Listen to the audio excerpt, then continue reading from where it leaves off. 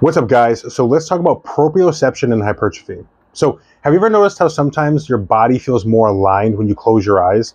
That's proprioception at work. See, proprioception is your body's ability to sense position, movement, and tension without relying on your eyes. It's kind of like your internal GPS for how your body moves and how your muscles contract. Here's a simple way to test it. Next time you're putting on your lifting straps, close your eyes. Don't look at the handles. Just go by feel. I promise you'll notice the straps end up more even and more secure than if you're to stare at them. That's proprioception lining things up more efficiently than just looking at it with your vision. This same principle shows up in your training. Try closing your eyes during the eccentric portion of a lift.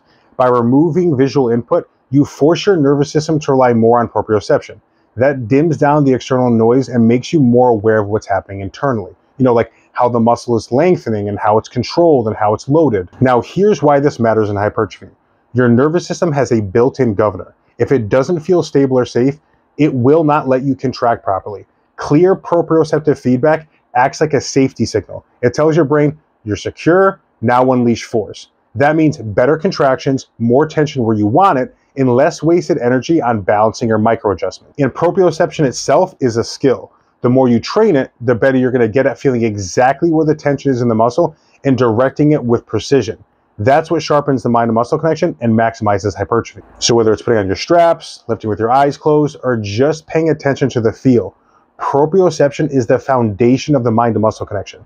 And the stronger that connection, the greater potential you have for hypertrophy.